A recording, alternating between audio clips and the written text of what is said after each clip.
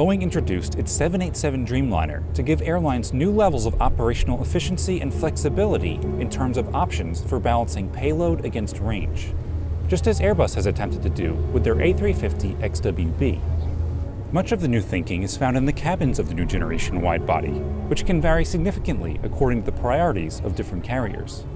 We had the chance to see inside one of the 10 787s operated by Asia-Pacific low-cost carrier Scoot.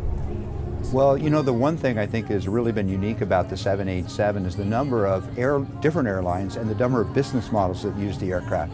The airplane's been flying short range, it's been flying medium range, it's been flying long range, it's been working with a number of business models, and I think that it's proven itself in terms of its economics and its fuel efficiency, and it's proven itself for our customers in terms of the flexibility in the way that they can configure the cabin. You know, I flew actually on a 787 from Seattle through Narita to here. I think that airplane carried around about 160, 170 passengers. This one, in its configuration, carries about 375 passengers. So one was a Dash 8, one was a Dash 9, but it does illustrate the differences in the flexibility. Two different airlines, two different business models, and two different appearances and configurations they wanted to really go to market with, and the 787 has been able to do both successfully. When designing the 787, Boeing aimed to provide a new flight experience for the passenger, but this also extends to the crew. I had this great experience. I flew the 787 for the first time commercially.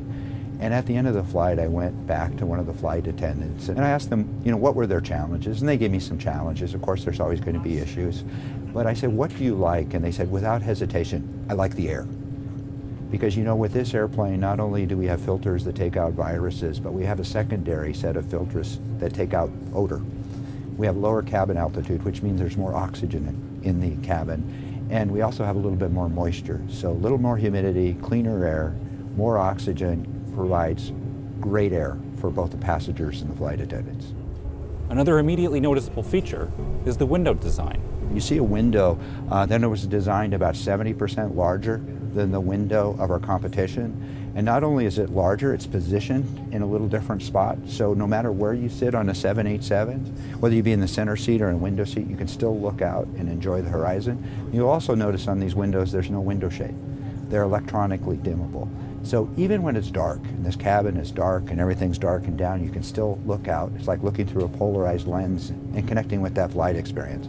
There are 3 members of the 787 family, the Dash 8, 9, and 10. Boeing now has 1,143 firm orders for the twin jet from 62 different customers. By the end of this year, airlines will have opened up 90 new markets with the Dreamliner. Markets that, because of the size, range, and economics of airplanes, weren't viable in the past are viable today.